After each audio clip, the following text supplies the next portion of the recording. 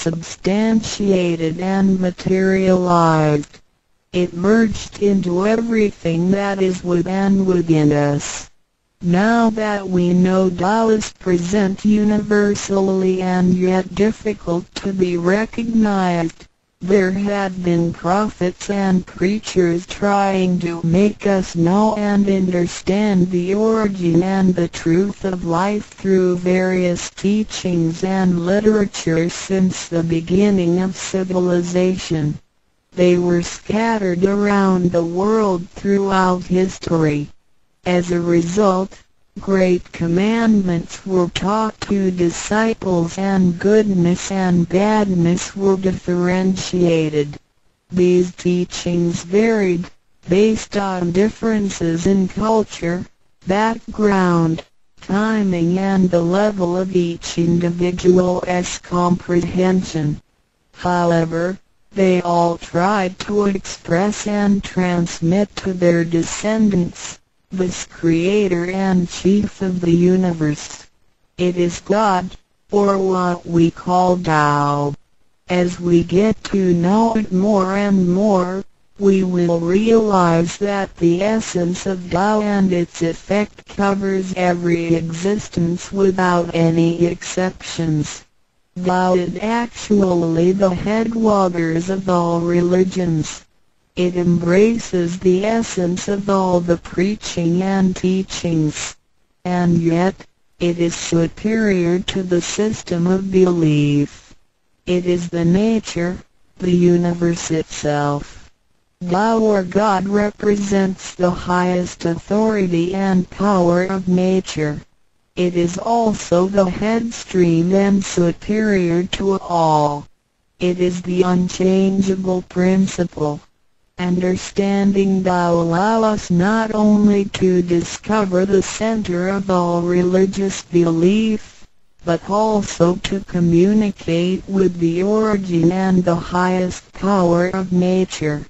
We will then be able to relate ourselves to the truth of the universe. To probe further, Tao existed before the formation of all, yet it was not anterior, which means that the creation was embedded in it.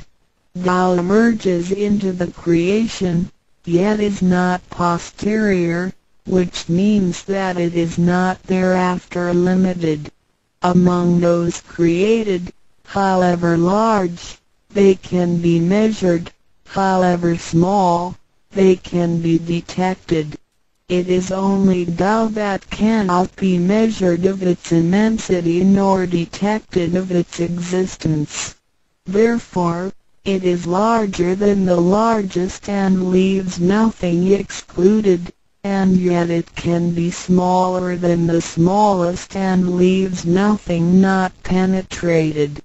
It is ubiquitous. It merges into and governs all.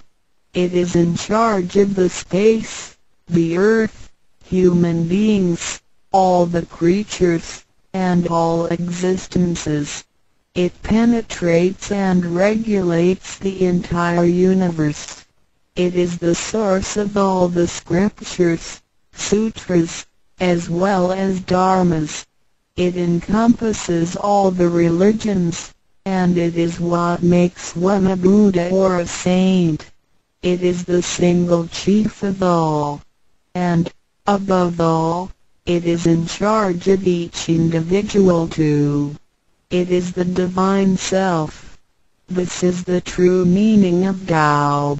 We should get to know it this way and rediscover our own invaluable treasure. So, to practice Tao is to revive one's own conscience as well as everyone else's and to act upon it accordingly. Then, all people can be of one spirit, all nations can be in peace like a family, and the great harmony will come true. How precious Tao is! Tao and the significance of Tao is in its immensity and ubiquity. Its mightiness guides the universe to carry on with changing seasons and evolving creatures. The countless aspects of the natural phenomena seem so capricious and yet really in order and in cycles. This almighty being also resides in each of us. It is the divine self, the natural quality of a person. It enables us to see, to feel, to taste, to hear, and to move without learning. While we research the ultimate truth in the universe, we should turn in upon and see into ourselves to discover that divine self. We will find the rules that govern the universe also comply with the way we are. Tao is not something too far to reach, nor too mysterious to comprehend. It is nothing particular, but has to do with our daily lives. We cannot do without it. Every movement we make, in order to see, to touch, to feel and to think, is associated with Tao.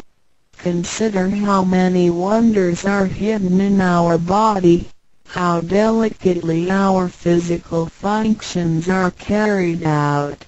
For example, when we shake hands, the components involved would include the coordination of joints and muscles, the chemical reactions of energy, the transmission of information through nerve systems, and the actions occurring in our brain such as issuing orders, making judgments and analyzing situations. Even with the most advanced technology and the highest level of knowledge we have developed today, we cannot completely reconstruct such a function. Yet the ability to perform such a simple movement is there for all individuals, regardless of the level of a person's knowledge and his/her being a grown-up or a baby, a scholar or an illiterate. These are the kind of abilities we come equipped with naturally, without learning and being taught. It sits within us and is in charge of all. It is Tao, never diminishes nor inflates. Worldly knowledge acquired through learning can be forgotten. A gymnast can abandon his/her techniques and a musician can lose his/her skills without practicing. The essence of Tao and its extension are always in charge of the macro-universe, the nature, and the micro-universe, the human being as self. We are associated with it unconsciously since the first day. Because it encompasses the whole nature within us, we also call it native self. Tao is within and surrounding us. It needs not be worshipped nor debated over, because its existence is unconditional, regardless of race, color, nationality, religion or status. It is impartial and stays constant. In receiving Tao, we not only find the origin of the universe, but also the divine self. We get to know the highest power in the universe as well as the genuine nature in charge of self.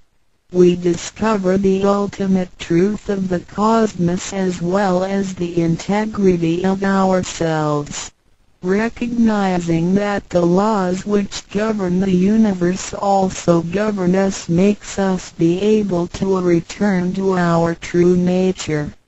To probe further, the most essential concept in Tao is that we all possess it intrinsically.